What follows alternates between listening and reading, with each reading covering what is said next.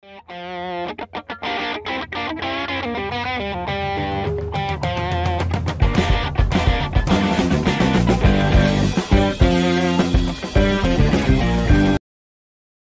the heck is going on? It's Monday. I am on. Good to have you guys with us. Hope you had a great trading session out there. Better than my day is going here with regards to the show, apparently.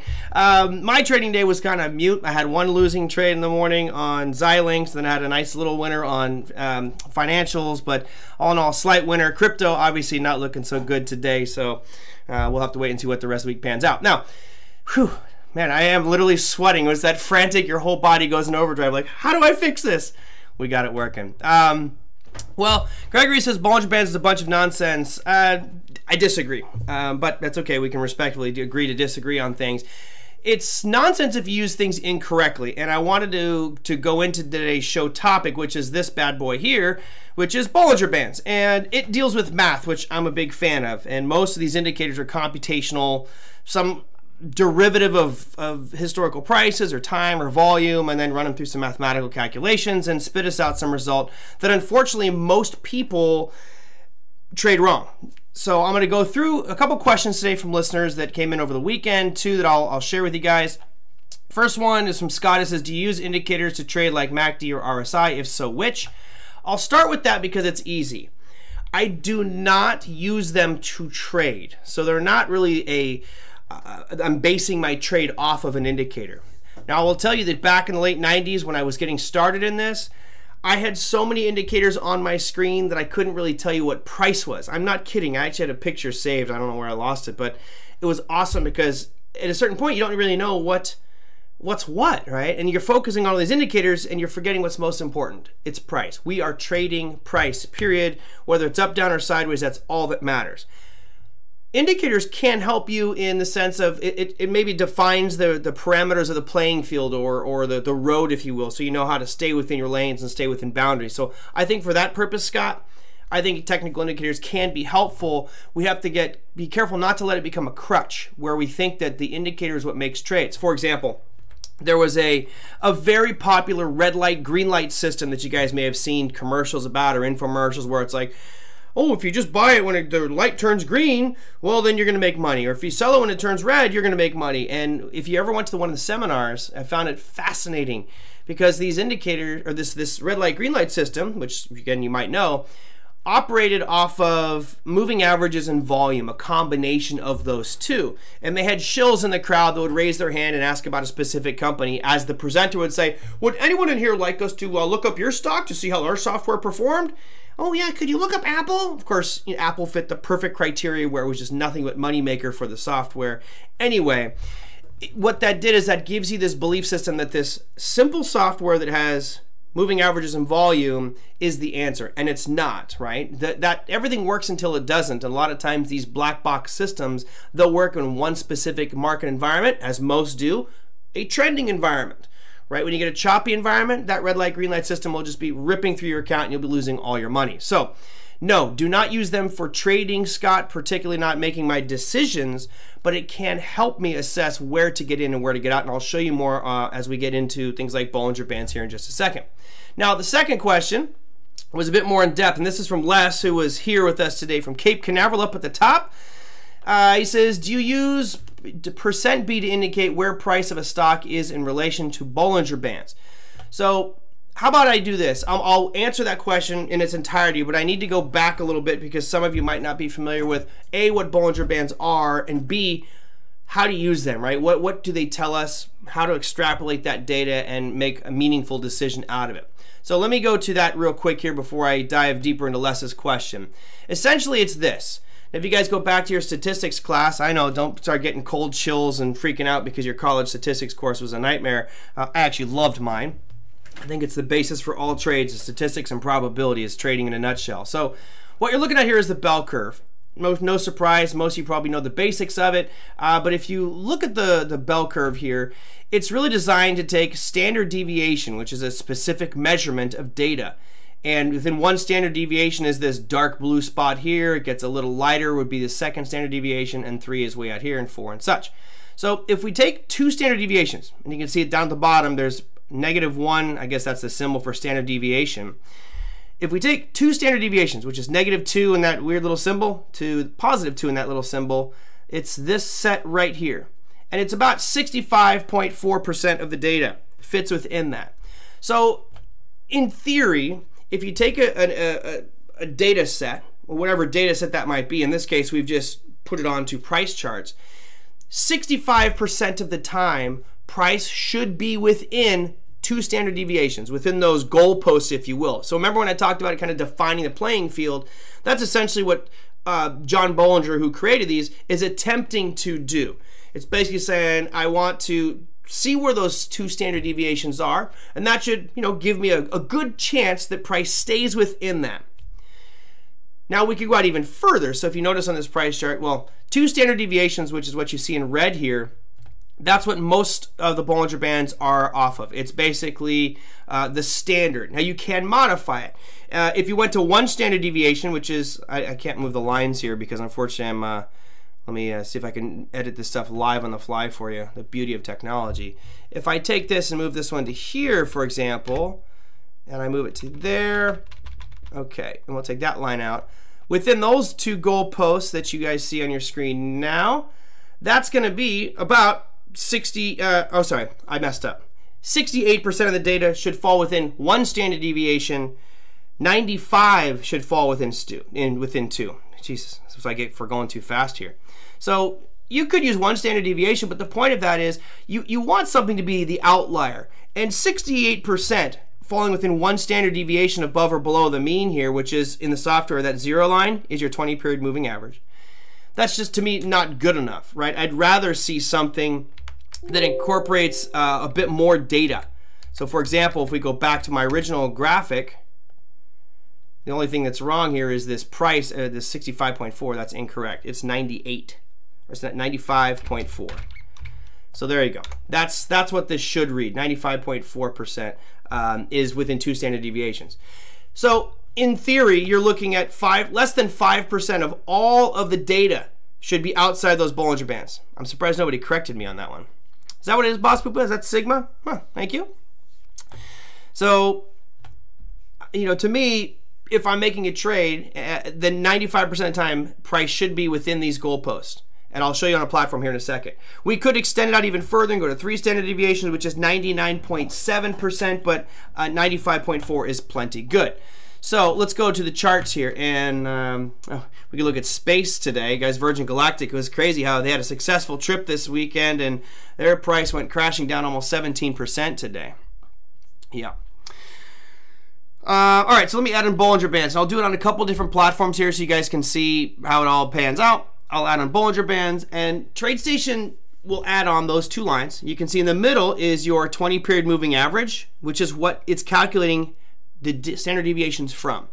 So these black lines represent 2 standard deviations above it or 2 standard deviations below it. And you can see that rarely it does pierce these Bollinger Bands to the up or down side. Now the problem with this is, if you look at this price chart, let's say, I don't like when I can actually see all the data. Let's go to something else. Let's go to SPY, and we'll go back a little bit and say right there. All right, so if you look at where the price chart is right now, it's outside the lower Bollinger Bands on this graphic of the SPY that I have. The problem that a lot of people make is they look at this and go, oh, it's outside the lower Bollinger Band, it has to go back up. It does not. It can be locked down for a long time. You know, something that's oversold can become much more oversold. What was nice about this S&P moment, and I actually believe we talked about this one, is it was in an oversold situation right into an area of demand. So that adds to the strength or validity. You look back here going into 2020, you know, it broke above it a few times but kept on going up. So you can't use it for that perspective of saying I want to look for an overbought or oversold situation. It has to be deeper than that. So what I do in my analysis, if I am using Bollinger Bands on a chart, and then typically I'm not putting anything on the chart, I really like to look here, and I'll take Bollinger Bands off just so you guys can see what I look at and how I do it. And again, that doesn't make it right or wrong. You guys can look at it any way that you want. But here's how I look at that data. Go back to it. On the right hand side of my screen, I have a thing called Bollinger %B. So if we add on Bollinger Bands for a second. Basically, you have the boundaries have been set by the platform, right? They've drawn on Bollinger Bands, and it shows me the upper and lower ones. What Bollinger Percent B does, it says how far above or where is price right now relative to those Bollinger Bands. So if it's in the dead center, kissing that 20-period moving average, as we scroll down here, it should be at 50, right? 50 would be the dead center of it. So here is CFG. Notice CFG right now is sitting right at the dead center. So is Applied Materials, right? It's right at that middle line.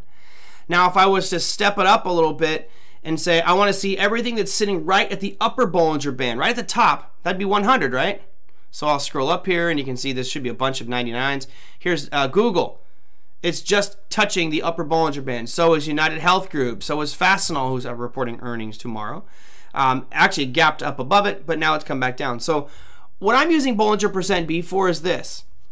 It's really about how far outside these upper Bollinger Bands are we? And that's what Bollinger Percent B does. It says, tell me the percentage. So if it's over 100%, like Weyerhaeuser, WY, it's currently 5% above its upper Bollinger Band.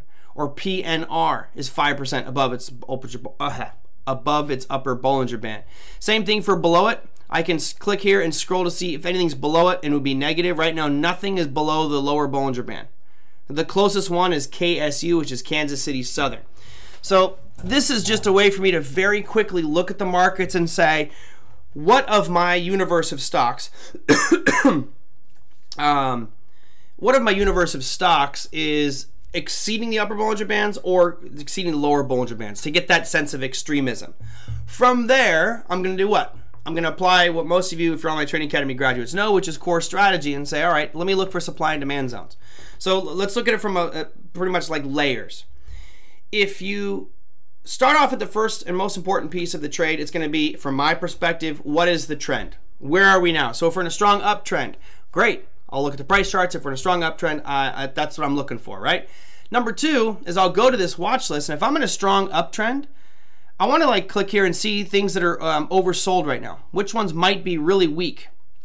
So for example, I'll look at Kansas Southern. I'm not interested in Kansas City Southern because it's been trending down for the past few months. That doesn't interest me.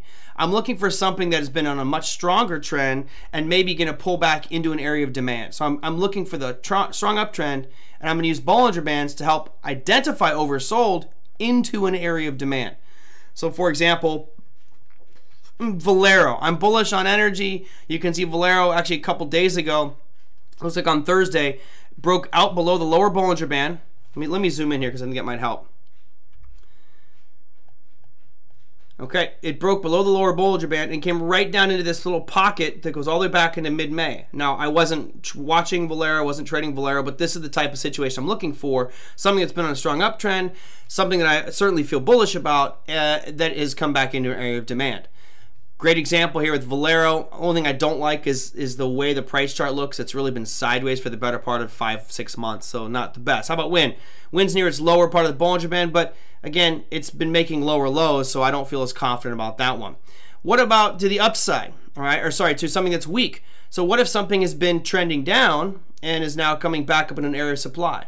Well, that's where I'm looking for overbought on Bollinger Bands and saying something that might be breaking above it would give me a potential short opportunity. So let me see, to go to the original question here, which was from, let's see, I got Scott's, which is MACD RSI. Les, he says, use percent B to indicate where price of a stock is in relation to Bollinger Bands.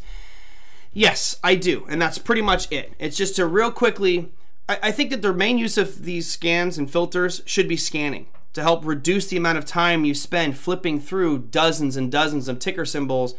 You should be able to use these scans or filters to just rip through thousands of symbols in a matter of minutes, as opposed to taking hours to go through each one. Because granted, there's a lot of stuff I don't even need to look at right now. Why would I even bother? Because it doesn't meet any of the criteria of trend, overbought, oversold, or those types of things. All right. Number 2 on your list, Les, was, do you just use this as an indicator as the Strategic Investor course teaches? Yes, and I think it's pretty much, I think Online Trading Academy's viewpoint of all of it is indicators should never be used to make the trade. They're decision support tools. You're not actually using Bollinger Bands to trade with, no. So you know, the example I've used years ago, which I always find entertaining, it's some of you can probably find it offensive, but let's say you found your significant other, right? And you've made the choice. This is the one. So what's great about that is you've made that trade. For whatever evaluation, you found your significant other, fine. By yourself, you made that decision, but sometimes it's nice to look at indicators to help confirm that decision. So maybe the first time you bring your significant other, let's say, let's bring my girlfriend over to you know, Christmas dinner the first time, or whatever, a Thanksgiving dinner. We'll keep it non-religious. I'm bringing her over for Thanksgiving, and you know, I'm parading around the living room introducing to all my family, and let's say, you know, here's my Uncle Stochastics, and he's like, oh man, she's fantastic. And then Uncle Bollinger Band, you know, and here comes Grandma RSI, and she's like, oh, everything's great. Yes, yes, yes. That supports the trade decision, which you already made based off of price.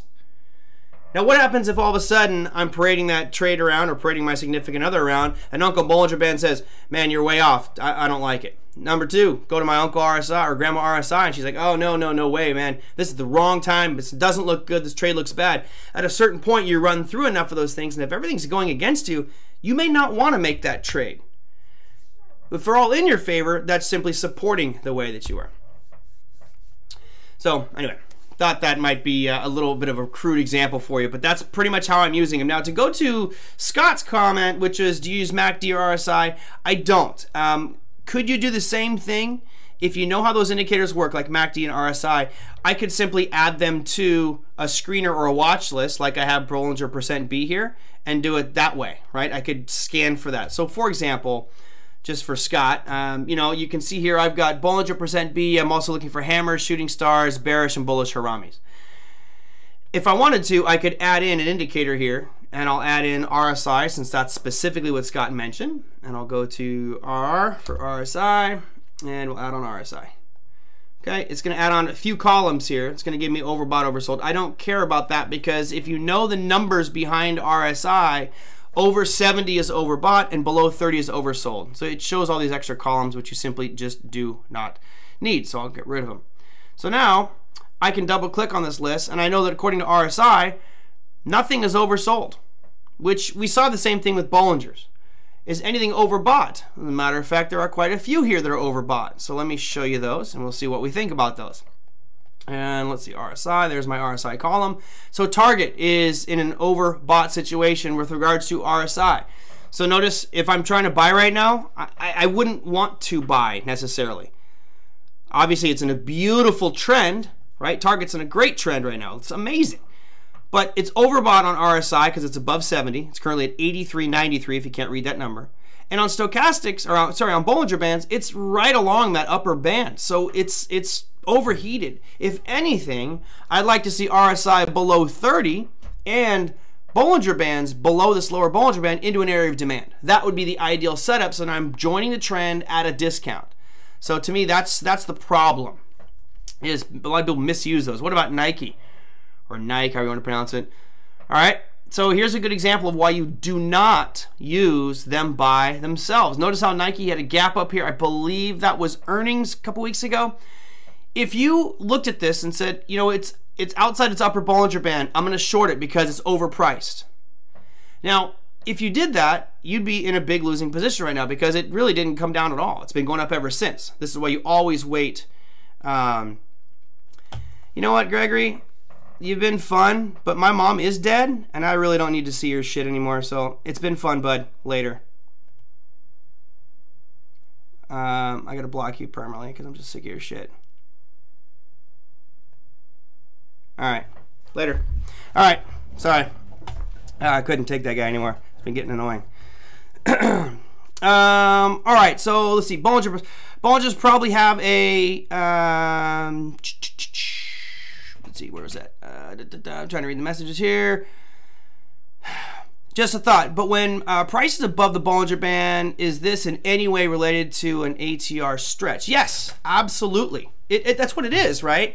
When you have that really big expansion of price, you notice what happens with Bollinger here. It really expanded quickly, and you get these, normally you'll get contractions, like they call it pinching of Bollingers, and then all of a sudden it balloons out like this. So, you know, that's that's normal. So if you look at what ATR did, ATR surged. I mean, a huge spike in it because the gap really is going to skew ATR on this one.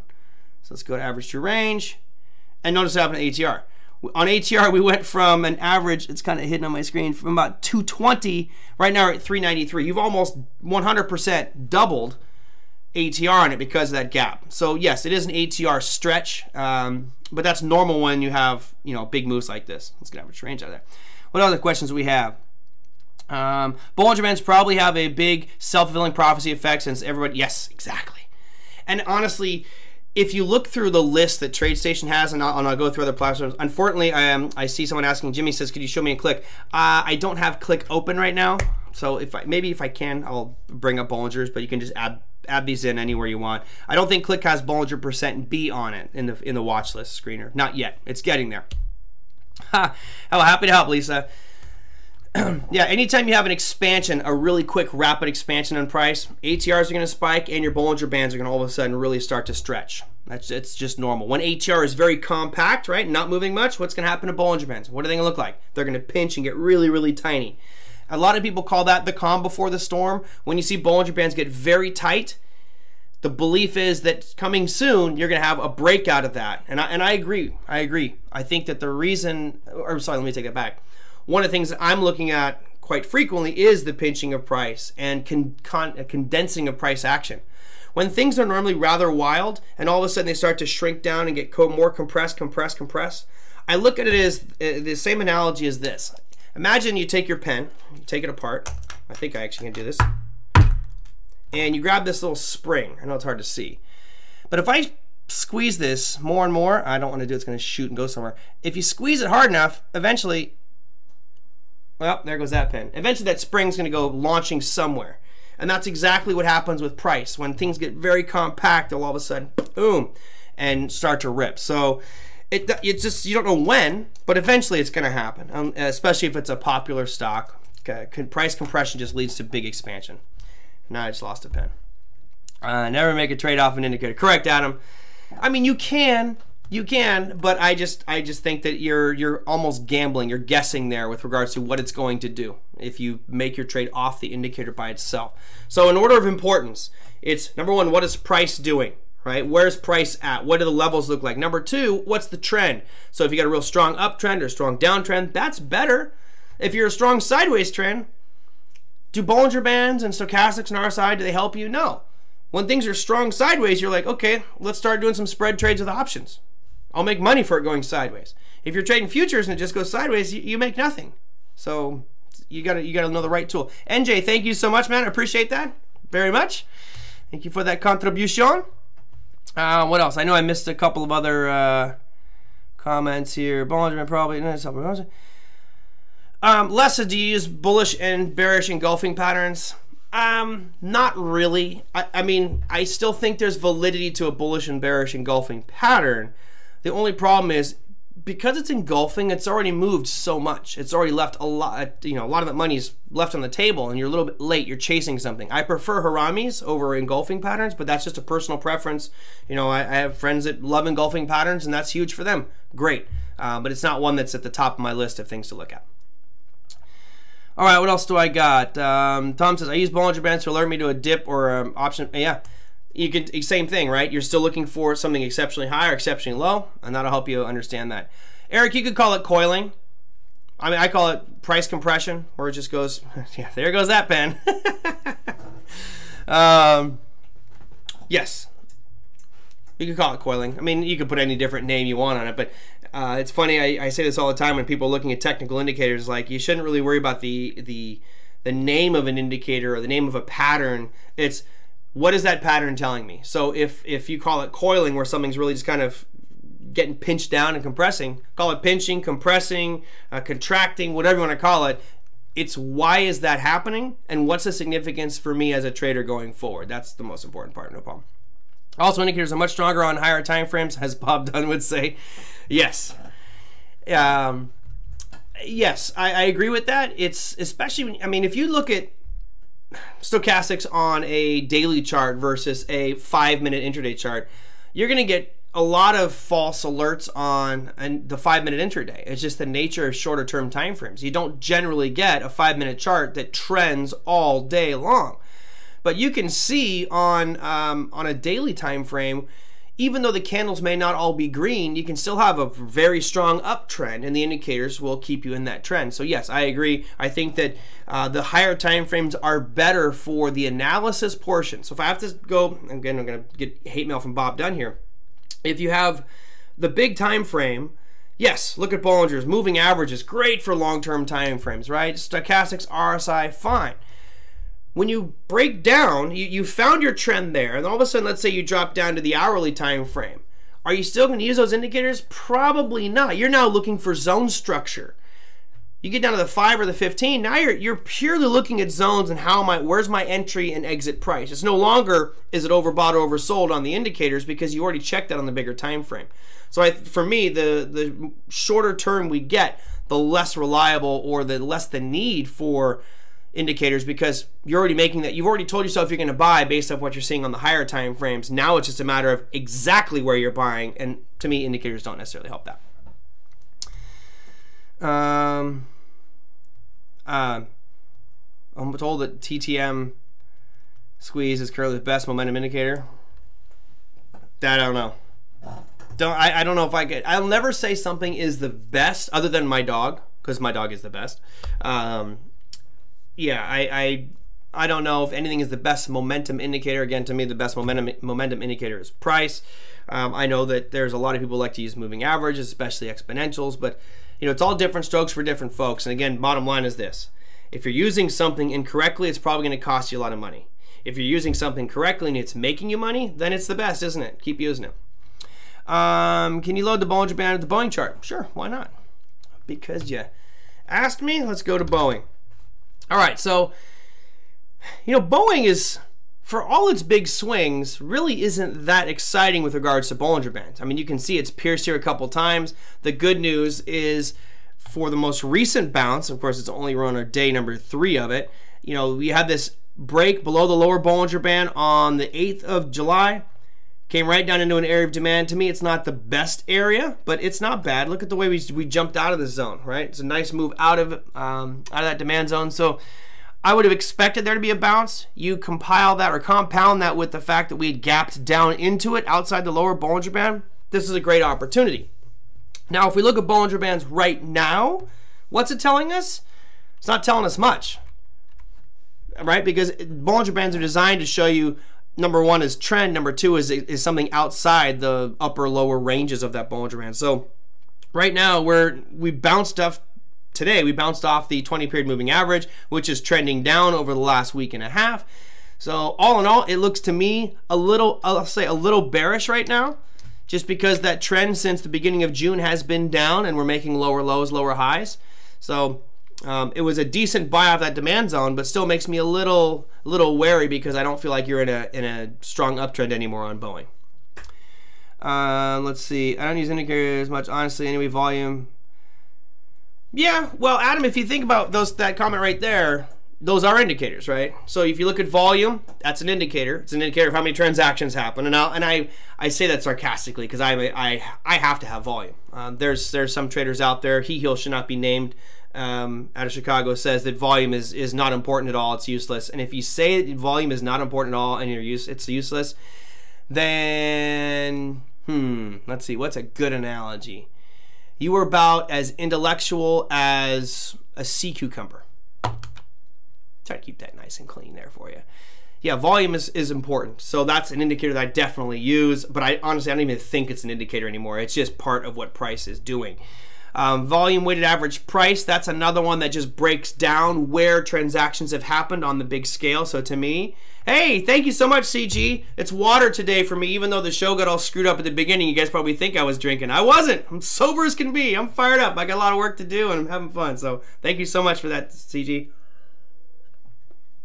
And then RSI. And I think that's good to have in your back pocket, Adam, having something like RSI or stochastics or Bollinger Bands. I think it's nice to have one indicator that you're familiar with, and here's why.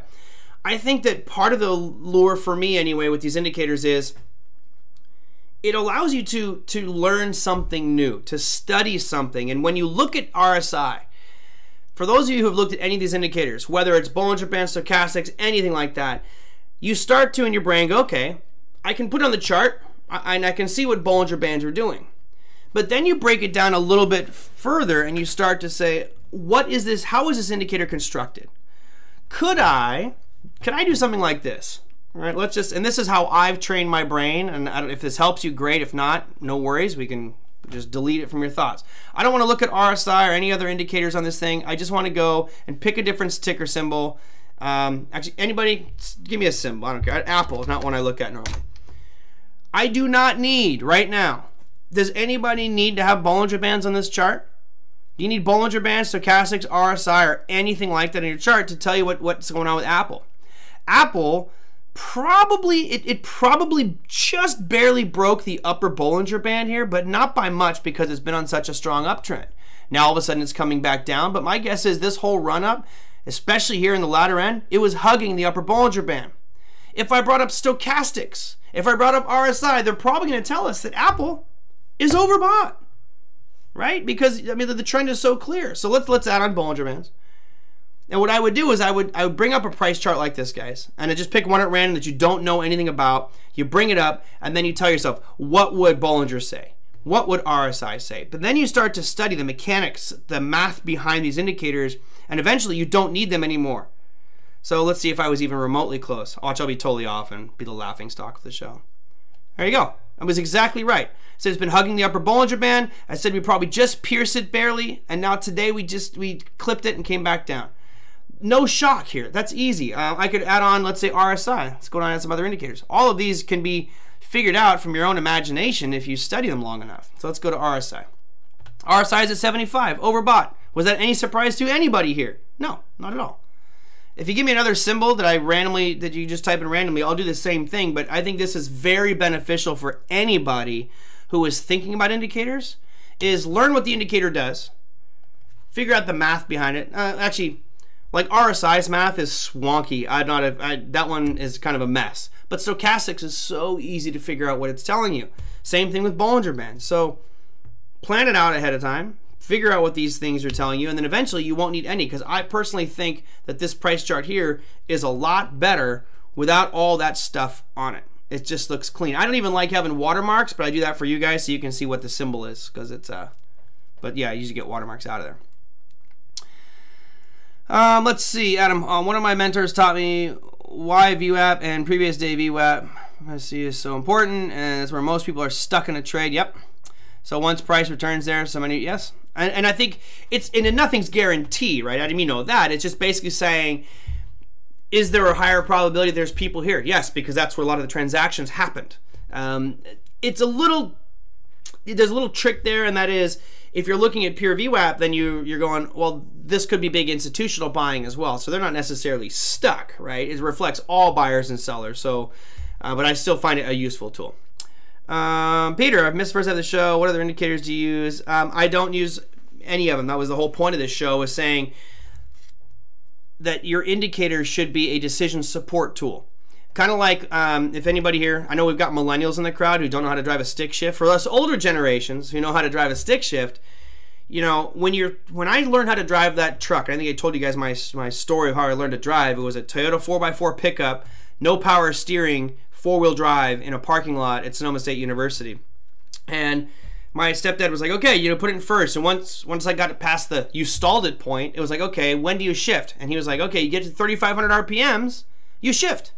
And when I first started, I had no clue, so I was doing what? I was staring at the tachometer like, okay, here's the RPMs of 3,500. He's like, shift, okay. I could get in any car today that has a stick shift, and I'd never need to look at the tachometer because my ear knows what the engine should sound like. And to me, that's the exact same thing I'm talking about here with these indicators.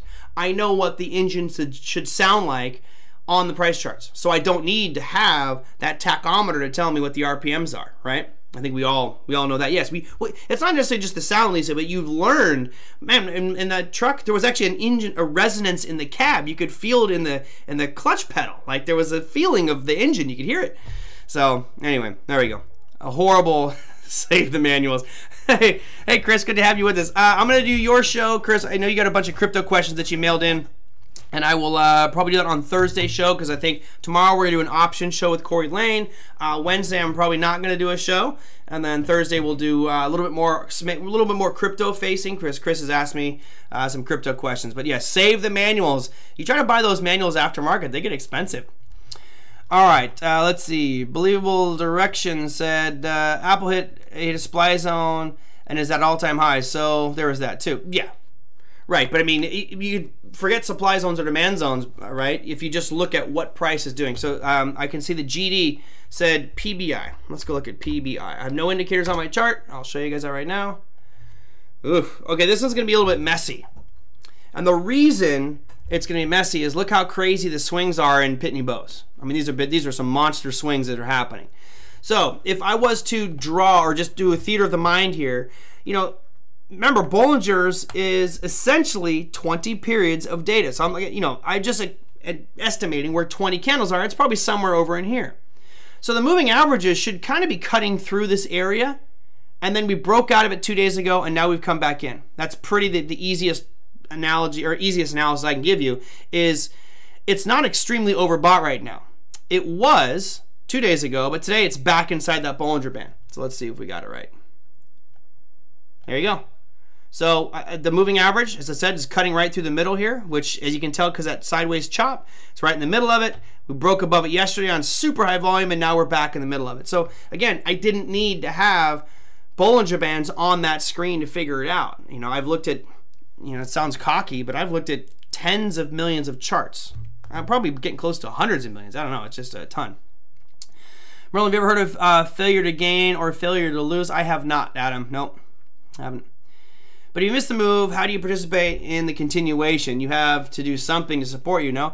You could. The challenge there, and I'm guilty of this is probably one of my biggest weaknesses as a trader, is when something gets going and it keeps on moving, and I tend to back off it because my gut always tells me it's moved too much, it's going to come back, and I'll wait for the pullback. And unfortunately, the list of trades that I've missed because I've waited for the pullback is really long. Now there's a lot of trades I just wish I would have taken, jumped on it just because, but I want to be overly cautious. I'd rather be overly cautious than overly eager, because overly eager usually ends up in losses, as I'm very familiar with the loss side of things. It's shaped me as a trader. Let's see. Big Eb says, I used to search for indicators that would support my trade bias. Yeah, exactly. Oh my God! So we have these workshops. We used to call them power trading workshops for Online Trading Academy. You know, and of course it's the sales process where they're introducing you to what we teach and how it goes. And I remember one, I was doing the workshop, and you know, I'm going over some price charts. And this guy raises his hand. And he's like, "Hey, could you look at, you know, we'll do. I'll make up the example. PBI. Can you look at PBI?" I'm like, "Sure, I'll bring it up for you." So we bring it up, and I didn't ask him whether he was long or short. I just went there and said, here is the price chart, here's what I think. And it was a very bearish looking trade, right? So I told him, I said, it doesn't look good. You know, you're trending down, you've got moving averages, your short-term and long-term moving averages are all pointing down. You're still on the higher end of the upper Bollinger Bands, so you have plenty of room for this thing to keep on going to the south side. And he, you know, got real quiet, and we took breaks, and he was going around to all the students in the room, the other attendees, and he was asking them, well, what do you think about this stock? What do you think about this stock? And after like the sixth person, I guess the guy was probably getting sick of it. The guy he asked, he goes, oh, I think it looks great. Yeah, I'd buy it too. And he's like, see, I told you, this guy doesn't know what he's talking about. It was just, it's funny. You will find people to support your decisions. I would rather have people that don't support my decisions, because maybe it makes me aware of something that I haven't been paying attention to. So indicators can help you there. All right. Unbelievable Direction, you said you went long on Apple. All right, I mean, all you have to know on Apple is it's extremely, not extremely overbought, but it's fairly overbought, right? We've moved a ton. As a mentor of mine always says, Apple isn't a stock, it's a cult. That's very true. Yes, it is. Oh man, the Apple fanatics. Anybody who camps out to get a telephone, which they could get in 2 days, on the shelf of the store, but they have to have it that morning so they can go around their water cooler and be like, hey, look at my iPhone 37. Yeah, that's a bit of a cult. All right, no bashing. We're going to keep it nice here. So what was the comment here? I went long here. Yeah, going long right now, I don't know. I honestly, I gotta say, I'm not comfortable going long right here. Shorting, I'd be more comfortable with, but again, I would leave it alone. You just don't know which way this thing's gonna go. Price-wise, you know, it looks like it's due for a pullback. And one of the reasons, you guys remember my analogy with the rubber band. Look, if this middle line here, which is our 20-period moving average, look at the current price. Over the past month and a half, it's really extending itself. Really extending itself. So I would not be a buyer here. I would be, if I had to choose, if I was forced, I would actually be more inclined to be going short. But you know, as you all know, I can't trade Apple, so it's a moot point. Dang it. I really wanted to get to this other listener question. Let me and because NJ sent in the contribution, you get priority. TLRY. Ooh. Yeah, this is that pinching, if you will, right? Tilray does not look good at the moment. Again, I am long-term bullish on MJ, which is the entire sector, not specifically Tilray. I don't know enough about it. Brendan, who's usually here with us, he's the guy who knows all the little neat details about all the cannabis companies. But if you just take Bollinger Bands off, I think it messes up the picture here. So I'll take the Bollinger Bands off, and we'll just look at price of Tilray. It doesn't look good. The only saving grace is you're coming back down in this demand zone that happened in mid-May, right? So it's somewhere below 1350. If it gets below 1350, you got to dump this thing, right? You got to get out of it, because the bigger picture, you know, you're just going to be making, there's really uncharted territory till we close this gap at under 10 bucks. Yeah, now I'm not a fan of it right now as a technical analysis, right? Just looking at it, it looks weak. It's making lower lows, lower highs for the past month. You know, you've got this backstop that goes to mid-May, but other than that, not a big fan of it. All right. Let's see. Took a few pullbacks on MDIA. All right, we'll look at GD. Again, now this is going to be a long show. I really wanted this to be a shorter show because I have one question from a viewer. You did what? Took a few pullbacks on MDI. You bought into this thing today? Oh my God, GD. Really, you did have the right symbol? You bought this company today, GD? Come on, man. Really? I mean, you're juggling chainsaws, brother. That's crazy. I wouldn't touch this with your money. I wouldn't touch it with anybody's money. But I mean, if you're doing fine in it, you had a great intraday on a 5-minute, looked awesome, right? You had these little pullback, ripped out. Every time it sold off, it had a nice rally out. But that's just really dangerous to me. Very, very, very, very dangerous to me. All right, let's go. I want to do one other question here before I wrap up and show you some economic announcements, because this has been oh, I didn't even put it on the screen. Yeah, Weira sent this one in. Good. If you're day trading it, fine, but boy, don't get caught holding that thing overnight. Oh my God.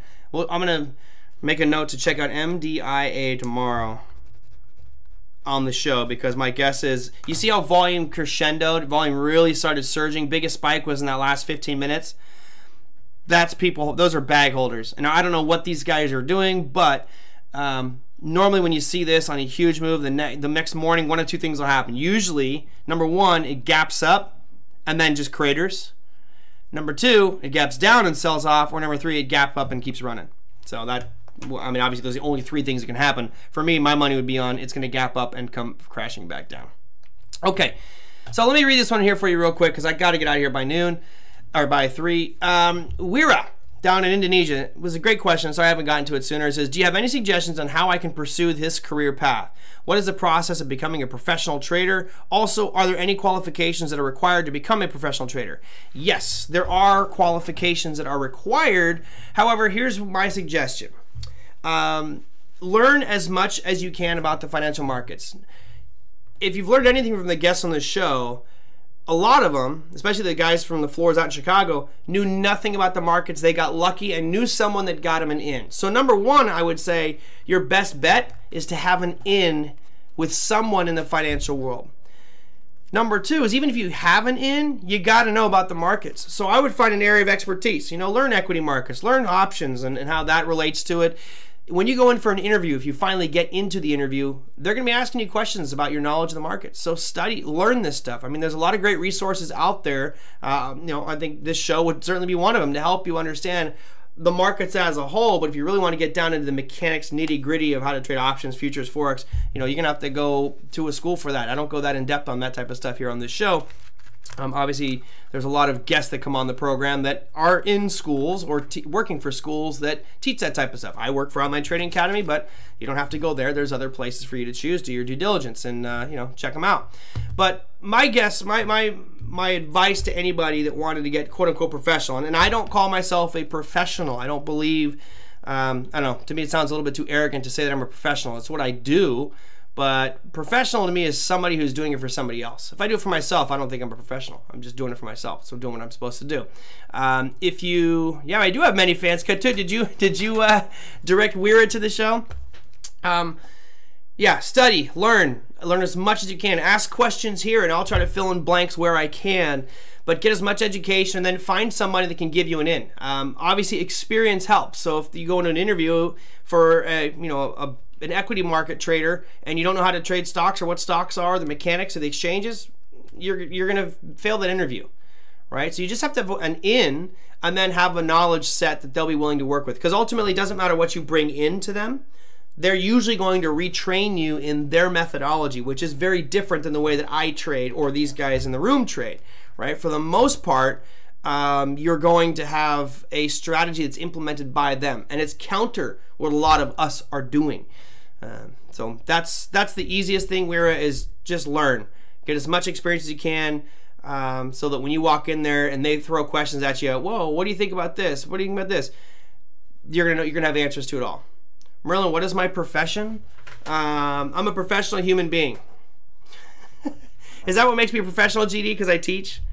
I don't know. I just don't like the term professional. To me, it sounds almost arrogant, but I don't know. I'm a professional human being. Trying my best. Apart from my hatred for specific traders out of Chicago and Conor McGregor. By the way, didn't we watch that Conor McGregor fight? What a loser McGregor was. My goodness. His comments after the fight were just, you got to have some sense of respect. Boy, it was bad. How did I get into it? Okay, maybe we can learn for Weira as a quick tale here. Dina, did Big Eb ask you to ask these questions so that the show goes an hour? That's what happened, isn't it? Well, I owe you some minutes anyway because the audio problems at the beginning. For me, it was, I sent out resumes to financial firms around the world.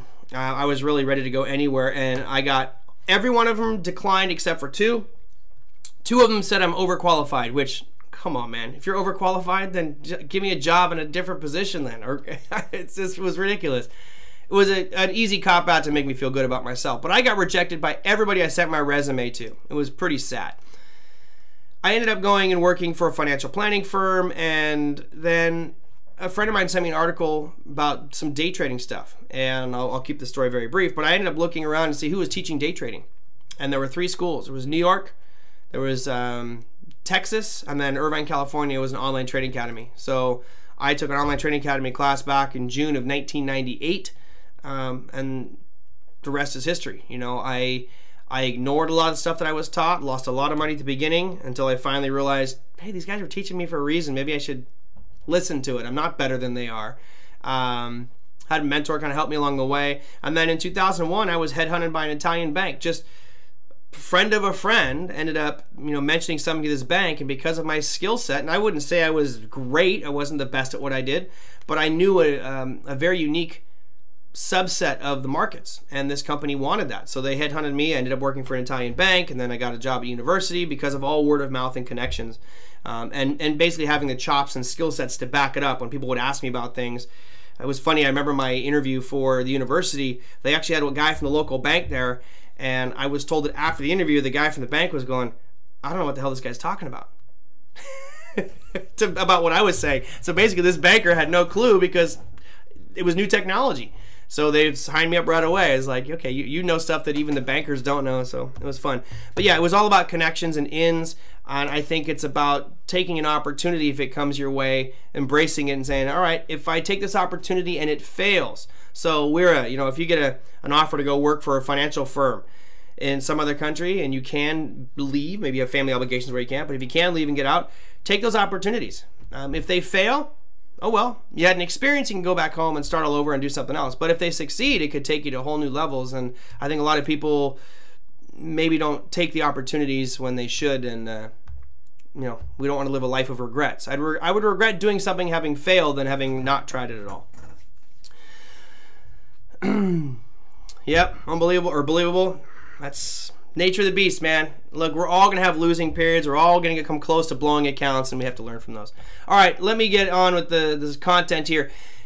We start getting into some big stuff tomorrow. This is what we've got. I'm excited because it's earnings season. I was playing financials because I think there's some optimism about financials, and if you saw FX or XLF today, great move. I'll even bring up XLF. So you guys can see the intraday chart on XLF. You had a gap and go. So it gapped down, and all of a sudden when it broke through the highs, I jumped on it and rode it for a little bit. Made a few bucks on that one, but that offset my loss from trading Xilinx today. Damn it, Xilinx got me. But your calendar for tomorrow has banks, JP Morgan, Goldman Sachs. Those are your big two for tomorrow. And then Wednesday, it really starts to rain with regards to banks. But all of these are before market open. You have Fastenal, ConAgra Brands, and PepsiCo tomorrow. So this is exciting stuff. This will really create some waves out there tomorrow. I'm hoping it creates some waves out there tomorrow. At least gets things fired up and moving. You know, today's trading, we had some nice moves as well. But hopefully we'll get even more. Up, down, I don't care. Just move off of these announcements. Now, on our economic calendar, there are a few things we need to pay attention to for the U.S. CPI is the big one, as you can see up here at the top. 5:30 in the morning. This, again, will be 1 hour before the markets open. The expectations are the consumer price index is going to drop on the main one. And when you strip out food and energy, it looks like they're expecting it to drop a lot more. I don't think so. I don't think you're going to get 0.4 CPI numbers, but we'll have to wait and see because energy prices really haven't dropped. Yeah, we'll see. And then going down the list, you also have you have the 30-year bond auction. And then for the UK, tomorrow night, 11 p.m., you start to have a bunch of announcements. You've got the CPI for the UK as well as PPI all in the same day. For the U.S., you also have the NFIB Small Business Index, which will be interesting because, as you saw, the Russell not doing the best recently. It's been certainly the weaker of the group. You've had, you know, a day of movement up, but for the most part, the Russell has been ugly for the past week and a half. We'll see if that maybe is skewed by the NFIB Small Business Index numbers coming out tomorrow. All right, thanks. Yeah, for those of you who like the Monday Morning Must-Knows, you know what? There were supposed to be, but I think that the person who was supposed to post it didn't post it. So I'm not sure why that one happened. I'm actually getting on the phone with them because it was a good one. I actually liked the Monday Morning Must-Knows. It was Monday Morning Must-Knows. I'll give you the condensed version. It was 4 things, really. You've got CPI on Wednesday. Tuesday. Wednesday, you've got PPI. And then Friday, you have retail sales numbers. Those are 3 pretty big things, plus the landslide of major financials, bank stuff coming out. So, cool. Yeah, I don't know why that one didn't get posted. No clue. I will get on the horn here after I get off this show and figure out what happened with that one. But anyway, yes, all eyes on Wells Fargo as well as Goldman Sachs, JP Morgan, Citigroup. I mean, these are all major market firms. We'll see how that goes. All right, guys, that's going to do it for today. Thank you guys so much for the input. And today is the first day. I think this is it's the 127th show this year, and I think we did 130-something last year. So we've got almost 250 shows under our belt. It's the first time I have ever blocked somebody or kicked somebody off the show. Feels good. I should do it more often. No, I'm just kidding. Anyway, hope you guys enjoyed today's show. Sorry about the audio at the beginning. No clue what happened there, but we got it fixed. Needles are popping on my microphone now. Hope you enjoyed it. If you are going to be around tomorrow, we're going to have Corey Lane on the program. If you're new, hit that subscribe button. Hit the like button as well. We're talking options tomorrow with Corey Lane, so should be an exciting one. He's always good to have on the program. I will see you guys at 2 p.m. Take care, everybody. See you tomorrow.